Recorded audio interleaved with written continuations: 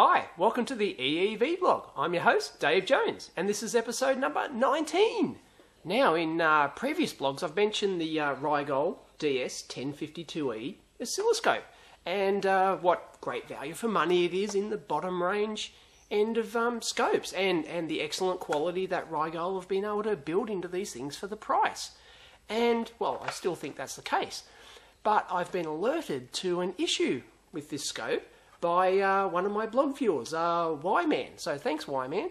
Now, Y-Man pointed me to a post on a ouravr.com forum by a member there called KidDog. And he's actually taken apart his Rigol DS1052E. And he found some interesting things, which I couldn't let go. I've got to comment on this. It looks like Rigol have been caught a bit with their pants down. As it turns out, it looks like they're, the ADC chips used in this DS1052E scope are being overclocked. Yes, they're actually overclocking these parts. They're actually 40 meg sample per second parts. They use multiple ones. I'll explain that later. But they're using the -40 meg sample per second parts, and they're running them, it looks like, at 100 megahertz. So, go figure, Rigol are overclocking. Something sus here, let's investigate. Now, I'm not going to take my Rigol scope apart because it's still got the warranty void if removed sticker, and, you know, this is my own personal one, so I probably won't take it apart unless I get really desperate. But we've got some photos from the forum member KidDog, who's taken his apart. So let's examine these photos and see what's inside this little puppy and what's going on.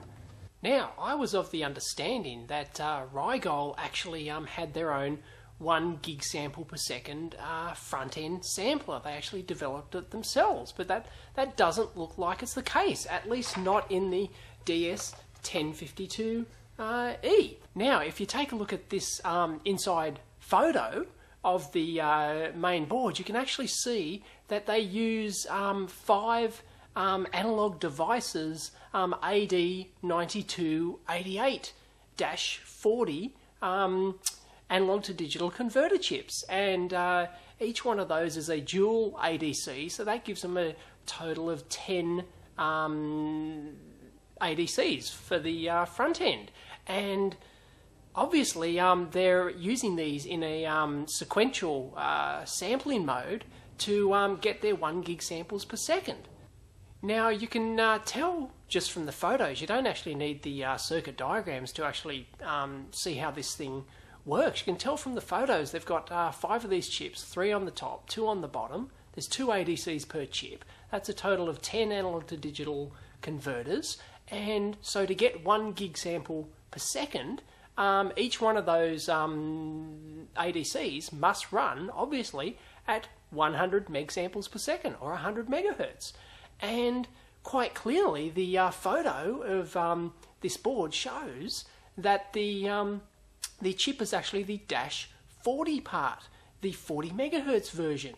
Now, it is possible to actually get away with this quite often, because a lot of the parts they make, they're actually exactly the same die, depending on the different speed version.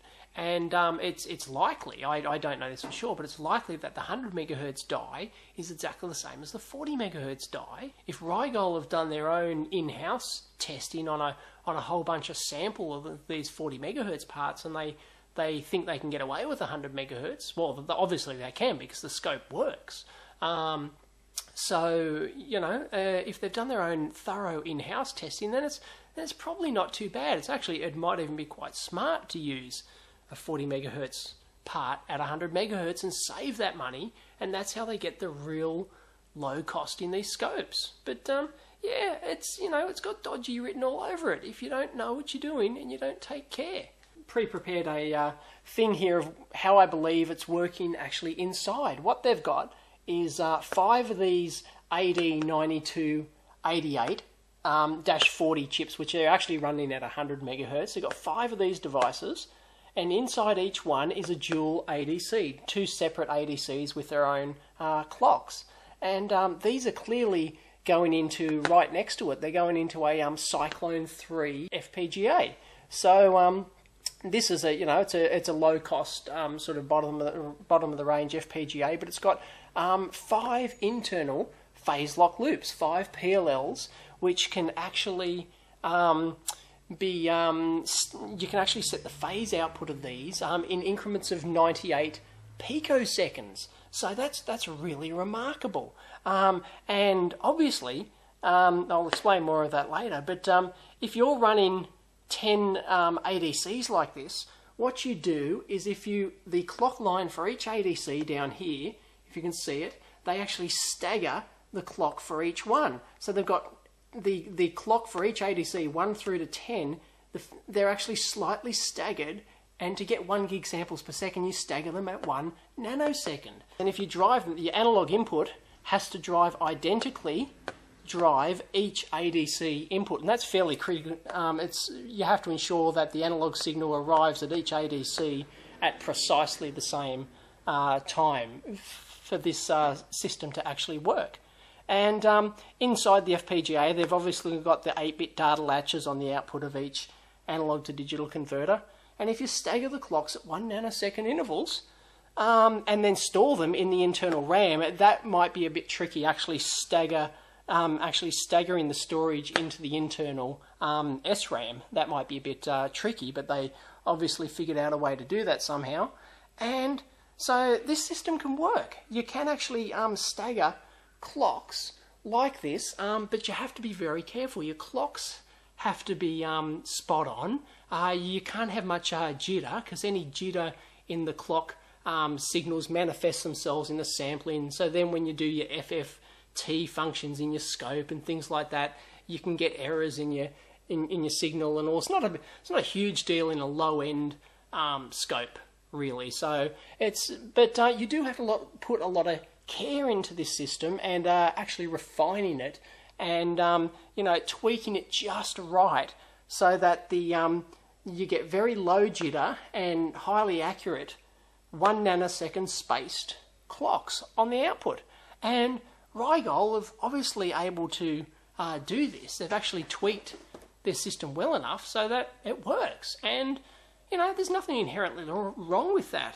Now, I've actually contacted the Rigol general manager about this, and I haven't got a response as yet, so it'll be very interesting to see if they actually respond on this issue and if they've got anything to say about it. I'd also like to know if it's common among scopes, or whether it was in an early version, or whether or not current. So if you've got one of these scopes and you want to open it and verify, then that could be, that'd be great. Let us know. The other interesting thing is, if you look at the photo of the ADCs, it looks like they've tried to rub the numbers off.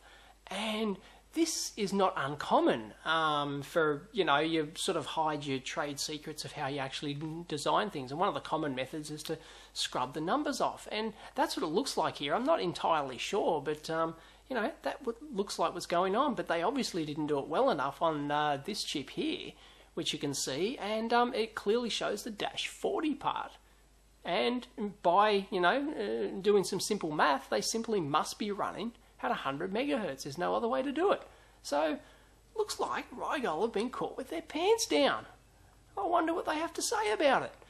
Now, my opinion of Rigol is still quite high. I think they make some really good low-cost gear. The value for money is incredible, and they do work quite well, and they're high quality. If you look at the some other internal photos, the scope is actually built and laid out very nice. It's quite professional. I do actually like the layout of the board and everything. It does look really well done, and a lot of thought's gone into it. It's certainly not a slap together cheapie.